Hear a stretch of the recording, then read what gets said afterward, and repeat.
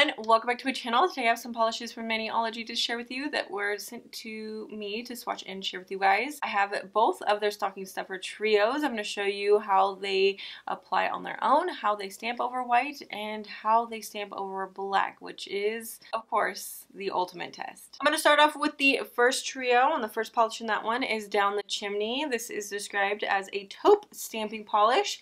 I got it opaque in one coat on its own. It looks great over white. Over black, it looks good. It's not perfect, but it doesn't look bad by any means. I got it opaque in one coat over black. It does slightly change color, but over white, of course, it looks fantastic. It does need top coat for shine because these stamping polishes dry down very dull. So you're definitely going to want some glossy top coat to fix that.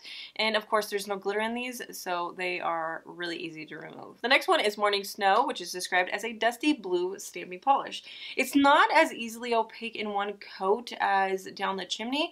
If I were to wear this on its own, I would actually go in with a second coat to cover up some low spots, but when it comes to stamping it over white, that's not an issue. Over black, you can definitely see some transparent areas. So it's not perfect over black, but over white, like I said, it's gorgeous. It doesn't need top coat for shine once again because it does dry down dull and it's easy to remove. And the last one in the first stocking stuffers trio is Sweet Berry, which is described as a dusty purple stamping polish.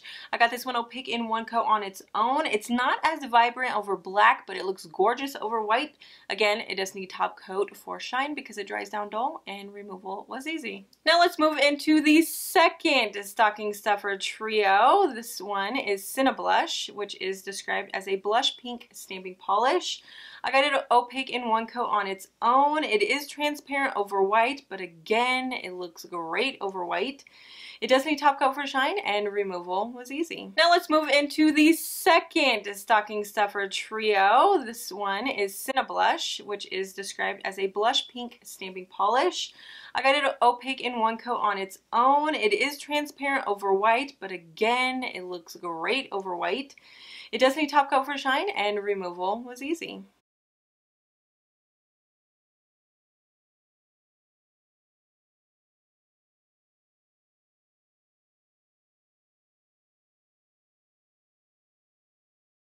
Evergreen, and this is a beast to photograph. It likes to play tricks on my camera, so I do think that my photos show this color a bit more saturated than it actually is in real life, so do keep that in mind. I did my best, but sometimes I just can't get things to work right. So I just wanted to throw that out there, full disclosure. This is another one that I got opaque on its own in one coat. It's not as vibrant over black, but it does look great over white.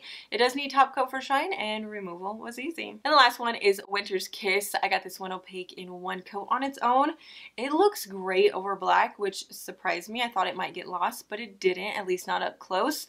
And of course, if it looks great over black, it's going to look great over white. I did go ahead and throw on some top coat to add some shine, and removal was easy.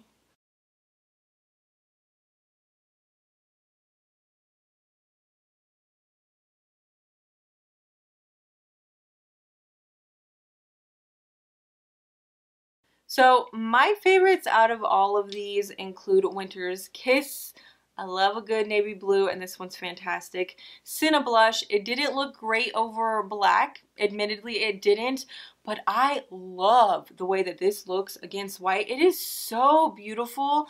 I really want to do a tone-on-tone stamping mani with this. I've been trying to think of some ideas. I've purchased a lot of Maniology products here lately, and I haven't been putting them to use, but this has been on my mind. I want to use this with maybe a rose gold or gold or something like that, and just, I think it's going to look so good. It's so good. I love it. It's so feminine. So feminine. So cute. My last favorite is a Morning Snow. I don't typically find myself into colors like this, but actually I was eyeing this before they sent me these sets. I was considering picking this one up, but I didn't. I decided to walk away from it, but it was still on my mind, and then, you know, they sent it to me and I got really excited. This is so pretty, you guys. It's so pretty. It does have that dusty quality to it, but it's still bright. It still adds a bit of brightness, and I really, really like that about it. That is it. I will leave the links to these sets in the description box down below. If you're interested, I do have an ambassador code, so you'll save 10% on your purchase from Maniology, and I will receive 10% commission. So it works both ways.